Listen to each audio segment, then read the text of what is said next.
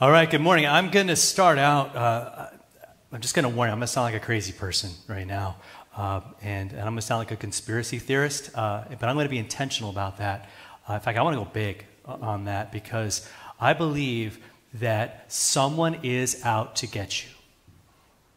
I really do. That this Bible passage reminds me that I have someone who's out to get me.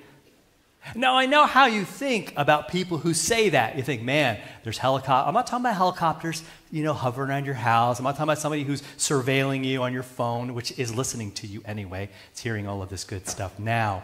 But there are places where they are kind of listening to us, and I'm not going to go down that tangent. But really, someone is out to get you.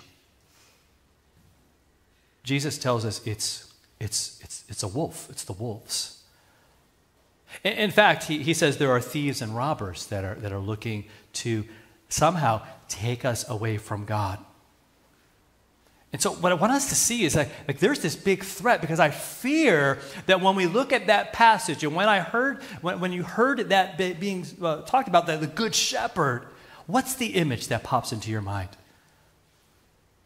I know for me, it's the most serene painting, and we see these paintings, right, of the Good Shepherd, and Jesus looks just awesome, and it's this perfect little field, and the lamb, we're shown as the lamb that he holds. And you ever notice that we're all like so cute and innocent looking?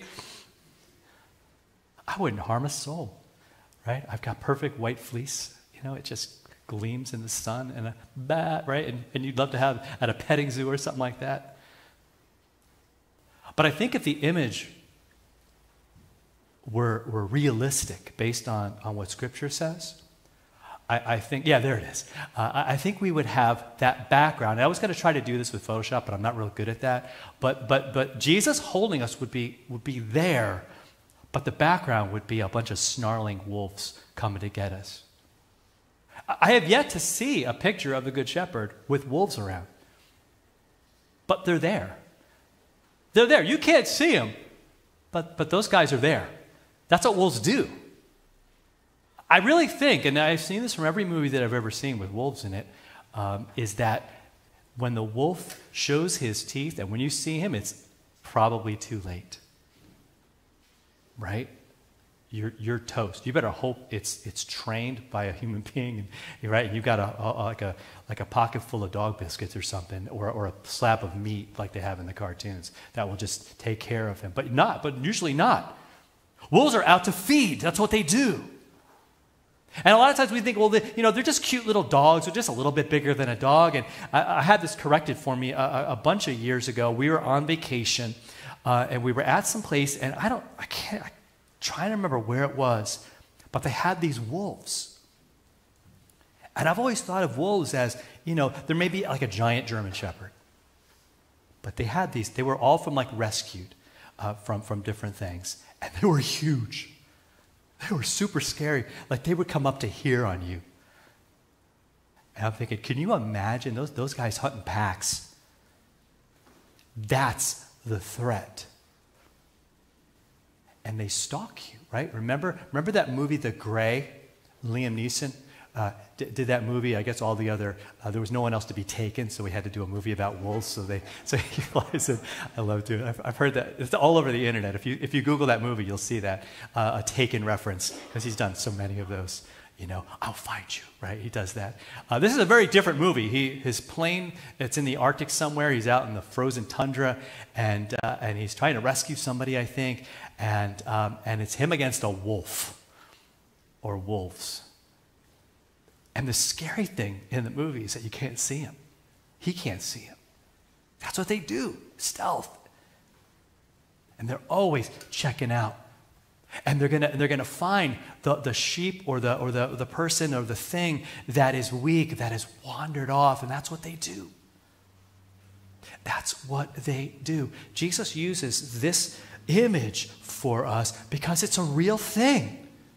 And I'll be willing to bet that when I start talking that way, we get very uncomfortable. Like wolves? Come on, Pastor. Yeah, I have some difficulties with my budget. I have difficulties with school and all the workload that I have. But wolves? Come on. You're being a little over dramatic. And that's how we feel. I feel like we hear this preached over and over and over again, but we're sort of lulled to sleep like, oh, but the wolf part, well, don't worry about it. But they're there. Jesus says this in verse 7. I want to back up a little bit because I think there's some other stuff that's really important because he says, truly, he says, I am the door of the sheep, and all those who came before me. There were a whole lot of people who said, just like we have now on TikTok and on, right, and it's on Snapchat, it's on every social thing, or even people who call you will say, hey, listen to me, follow what I'm following, adopt my philosophy, this is the way to live. They all say that, big bombastic statements to lead you away. Now, some of them are good, and you're going to get some good nutritional advice or fitness advice or guitar playing advice. That's cool.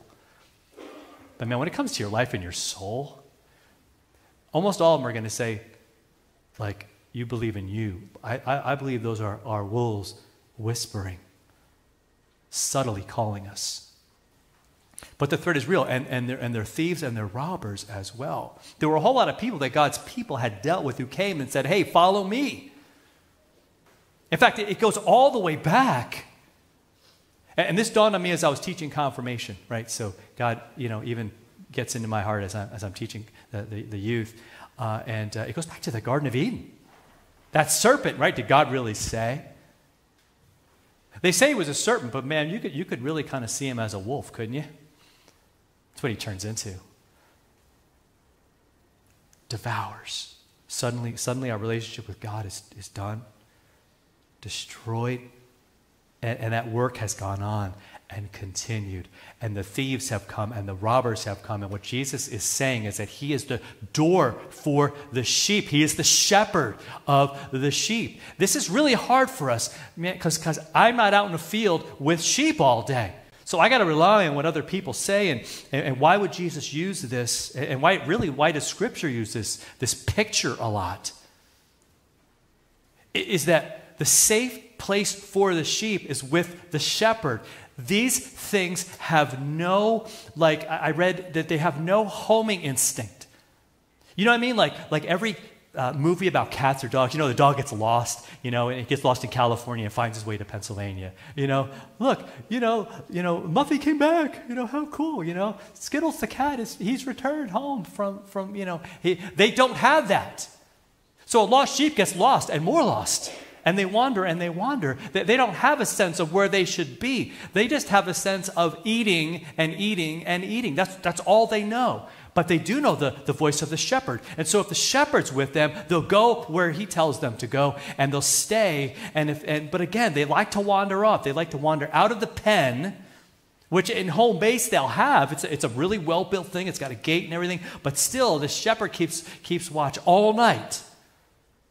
That's why in Psalm 23, right, he has his rod and his staff. Right, the rod beats down the wolf or the bear, whatever else it is. And the staff is when they fall and they need to be righted. He kind of grabs them, puts them on their back and brings them home. Because that's where they need to be. That's the point Jesus is trying to make. You need to be home. You need to be with me. I'm the door for those sheep, right? Their entry to go out, man, they go with me. And I guard that gate at night so that none of them wander out, but that they all stay put as well. And the wolves stay out. And when they're on the move, right, because the flock doesn't just stay in one place because these sheep will eat until there's dirt and nothing left. So a good shepherd brings them to different places at different times of the year. And so when they're out on the road, let's call it, right, on the road with the sheep, it'd be a new Nat Geo special. So they have like a rock wall that they just kind of make quickly. And the opening, the shepherd will often literally lay there at night. So if the wolf wants to get in, he's got to get past Mr. Shepherd. And what Jesus says is the hired guy, he sees him running. He's like, not today. I don't get paid enough to do this. I'm out of here. But Jesus says he doesn't do that. He's the good shepherd. Lays his life down for the sheep. In fact, he says he's the door for the sheep. He's the door, right? Everyone else were thieves and robbers. I'm the door. If you enter by me, you'll be saved. You'll go in and out, find pasture. The thief, right? Stealing, killing, destroying. I want him to have life and have it abundantly. That's why he wants us with him. It's why he wants us to listen to him. Why? Because he is, in verse 11, the good shepherd. In contrast to all those who kill, destroy, try to pull us away from God, he's saying, I want you home, I want you here, because I lay my life down for my sheep. Be willing to die for them. And that's exactly what he did, was to die for us. He says, the hired man sees the wolf, he's out of there. And this just, it's weird. When you're reading scriptures, things will just jump out. The wolf, I don't think it's ever jumped out at me as much. I say, that's what happens, man, when we leave. Or if the one protecting us were to leave, or to lose heart, or to be kind of wishy-washy about his commitment to us. He doesn't. Stays, even if it costs him his life, and it did. And that's what he did for us. Bled and died, but that threat is real. And again, and sometimes there's stuff out there, and you can see that, whoop, that's a wolf. That's a wolf. And honestly, it's usually something that could kind of like tank your career, right? There's just things you just go, man, I can't do that. These people are trying to entice me to do that. Like to, I don't know, man, like cheat on your taxes or like steal from your company. Or, it's like, okay, of course. I see the wolf, I see it, and it's pretty clear. But most of the time, I think it's like whispers. Because Jesus, remember how Jesus says, he says, my sheep, he says it very often, they know me, they don't listen to anyone else, they listen to me. They know my voice. They know it's me. And sheep will do that. They'll only go with their shepherd. You could line up 3 different flocks, and those 3 flocks will follow their 3 shepherds. Even if doesn't matter where they go, doesn't matter if they kind of cross paths or anything, they will follow their guy because they know him.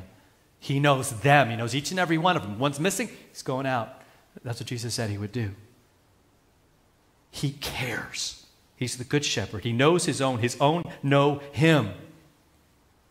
Listen, just as much as he knows the Father and the Father knows him. That's perfect connection, man. That is like perfect knowledge. With Jesus and the Father, there's no difference, right? It's the Trinity.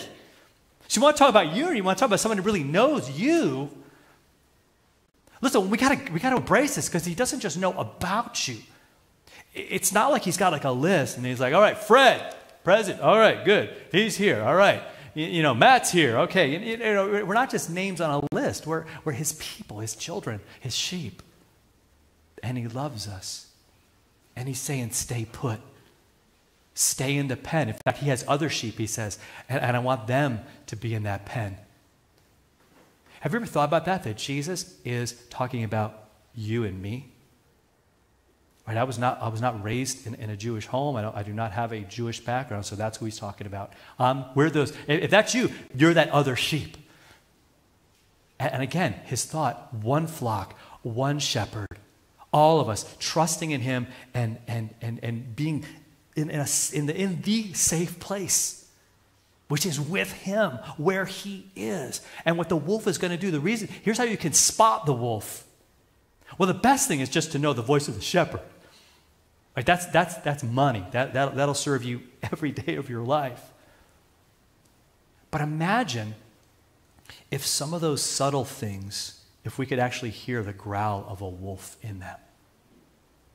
Right? That person that says, you don't have to give as much, right? Or you can everybody sort of, uses, a popular one with college kids now is, well, it's okay if AI writes my paper.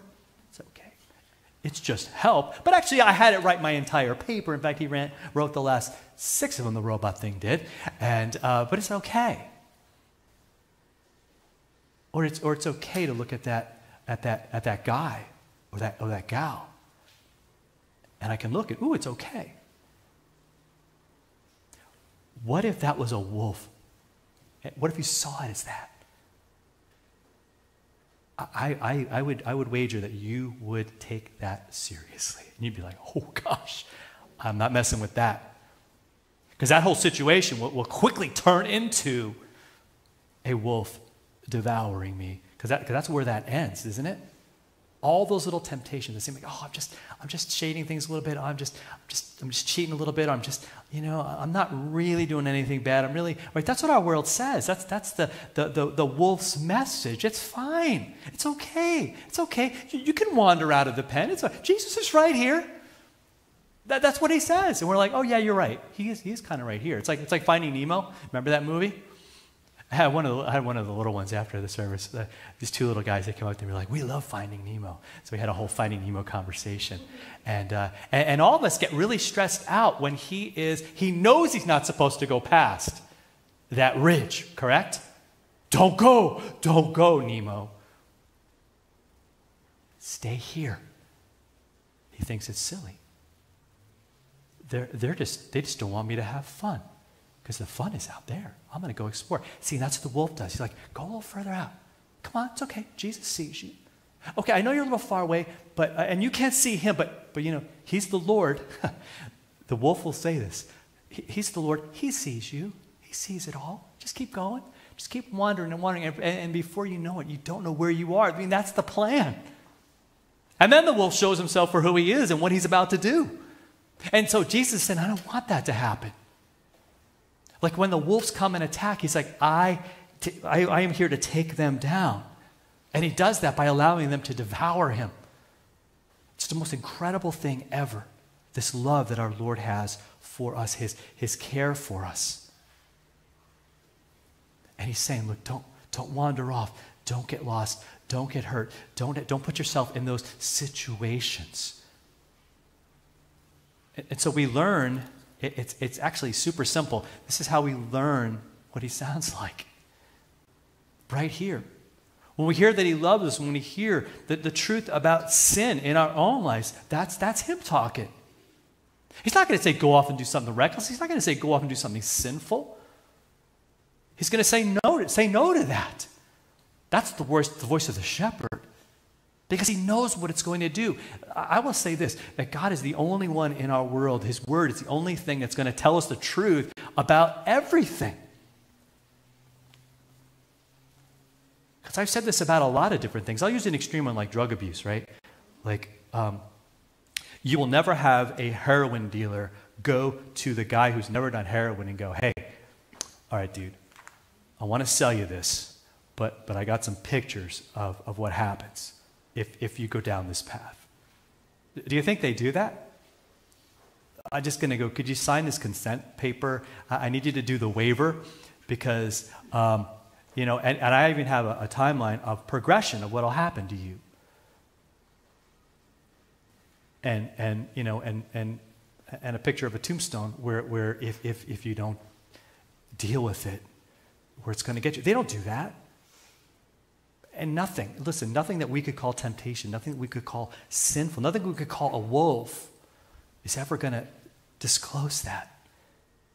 Just a bit of fun, just a bit of this, just a bit of that. But Jesus is saying, no, life is lived with him. Fullness, joy, peace, all that we need. The Psalm 23 says, the Lord is my shepherd, I shall what? Shall not want.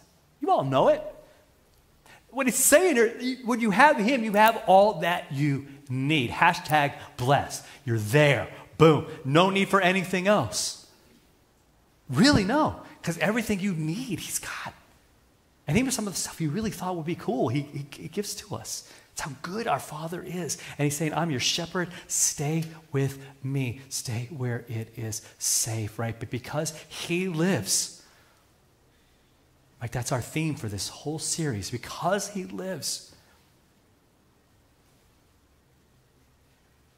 we know about the wolves, but we also know about the shepherd. We know about the threat, the one who's out to get us. But we also know about the one who came to get us and bring us home. To adopt us, to love us, and to bring us into his fold, right, into his sheep pen where we spend our lives in joy and peace. Man, we might be surrounded by madness and mayhem and death. It's just outside there. But as we move along in life, our shepherd goes with us to protect us. In his name, man, we trust and pray. Amen.